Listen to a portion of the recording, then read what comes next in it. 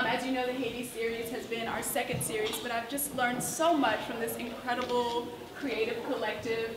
Right now I have 3 of the writers with me, Sibyl Saint-Aude, Evie Zaboy, who did Sibyl did Elsie, and then of course Edwidge Danticat.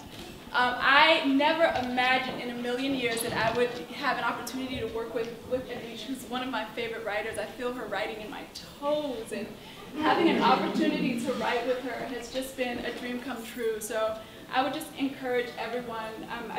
I started this just having an interest in literacy, knowing that I somehow wanted to be a social entrepreneur, but never dreaming that I would have an opportunity to work with just such amazing people and touch children in this world who I would have never imagined having access to. The fact that all of your tickets tonight, all of these sales, contribute to a book for a child in Haiti, it really, really means a lot. So I would challenge all of you to interact with your dreams. You never know where they could take you.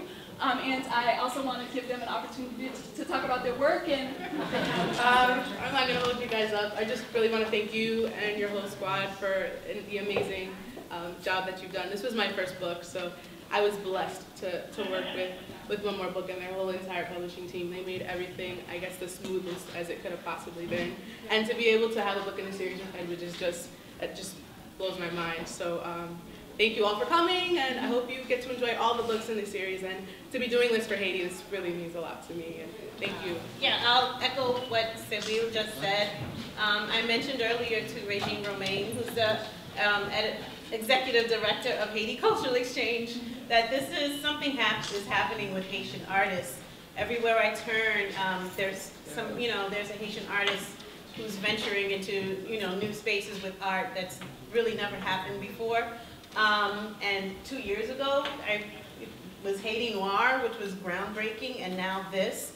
And thank you so much for having the vision to think of doing this, YA2. And there are a lot of Haitian artists who are just really pushing forward to get our art out there, because it seems that this is the thing that will catapult Haiti into a new vision.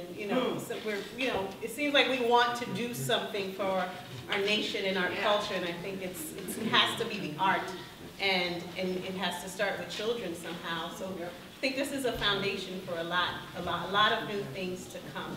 And for me, this was very timely. I just started a program for writing for children, and this is like my first venture into really, you know, and I'm so glad that it's Haiti, and my husband's Liberian, so I didn't see it. Yeah, and yeah, it was no coincidence. It was very timely. Onet.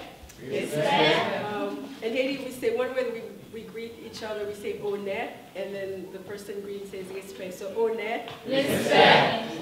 It's really, I'm really thrilled to be here. I want to take off from what you said. I don't believe there are any coincidences, because the first time I heard Waitu was on the radio.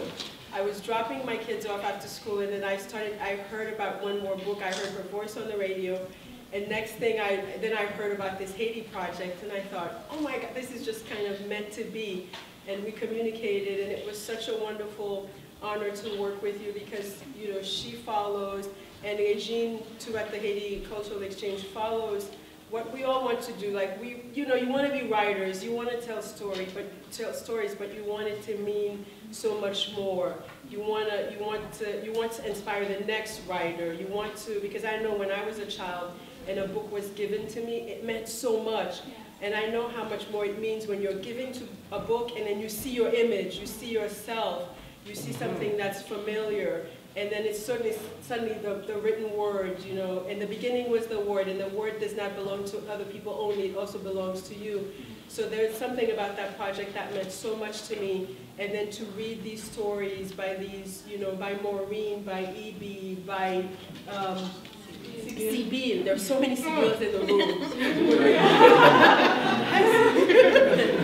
So it just, and the other writers in the series, in the Liberia series. So I really believe that you know, even I think Waitu's story of how this came to be is also inspiring to young women and to young men. So I'm extraordinarily honored to be here, and I thank all of you who made the time in this bone-chilling cold to come out and support this project. So tell your friends and support Waitu, support these wonderful writers and other projects that they have coming. And thank you very much for coming tonight.